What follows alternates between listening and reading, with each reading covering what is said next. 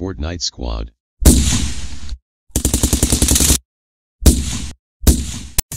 Hey everybody, it's your boy C Tech Dude here again today to tell you something really cool, really awesome, world exclusive. Only find it here on my channel. And that is how to get your Fortnite Mobile working with your PS4 controller on your Android phone. Yes, you heard me correctly. PS4 controller, Fortnite Mobile, working perfectly. You're gonna hear it here first, guys. Here we go.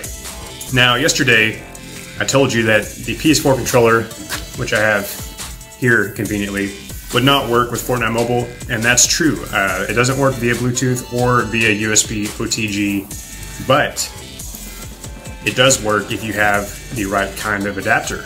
So here's what you're gonna need, guys. First, you're going to need a USB OTG adapter. Now, for all you Samsung Galaxy S8 and above owners, you have one of these in your box that came with your phone to transfer data, and guess what? This works perfectly.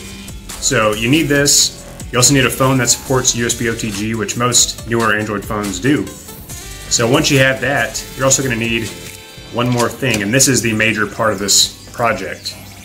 You'll need the 8BitDo wireless USB adapter.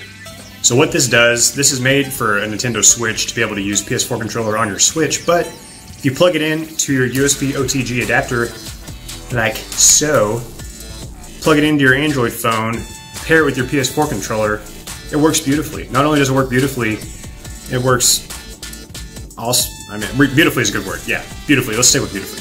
So it works fine. The only caveat, the only hindrance is that the button mapping is a little weird, so it'll say Y, which is for Xbox, but you'll use triangle, same for X with A.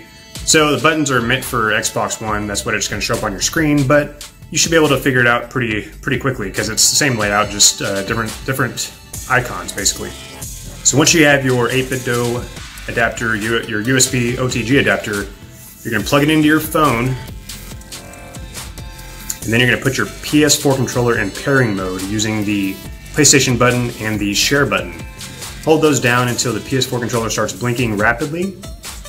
So that's a good sign, that's in pairing mode. So now you're gonna put your 8BitDo adapter in pairing mode as well. So you're gonna put hit the little button on the bottom. It'll put it in pairing mode, it'll start blinking rapidly as well. And guys, it'll automatically find the PS4 controller, connect to it. The light on the PS4 controller will turn green so you know that it's working. And that's it. It's pretty simple setup and it works awesome.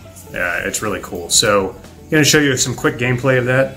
And that's about all I got for you guys. It's really awesome, works really well. I like it better than the Xbox One controller personally. It's a preferential thing, so you may like it, the Xbox One controller more, that's fine.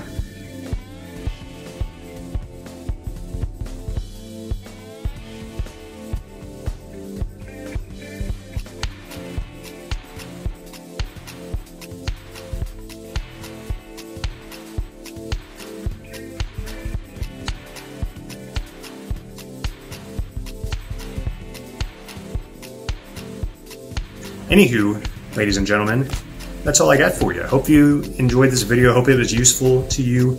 If it was, make sure you leave a thumbs up for me because I appreciate those. Also, make sure you subscribe for more cool content like this.